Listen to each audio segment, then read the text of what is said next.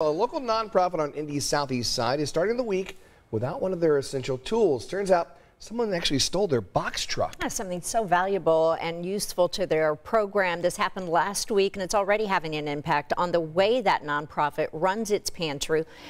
Matthew joins us with an update on the search and what's next for this group. Good morning. Yeah, good morning to you both. And it's just a horrible thing happening to this organization. Servants Heart of Indy says this is the box truck that was stolen from them. They only had it just a few months, and now they need your help in getting it back.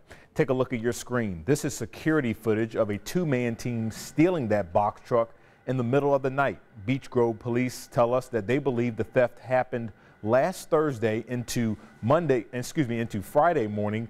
The nonprofit says they bought the truck back in March, and it plays a vital role in their day-to-day operations, helping them pick up and transport furniture and food to Beech Grove families in need.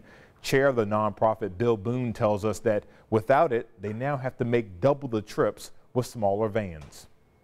We picked it up in the middle of March. We've been looking for the truck for 3 years. Been saving for the truck for 5 years.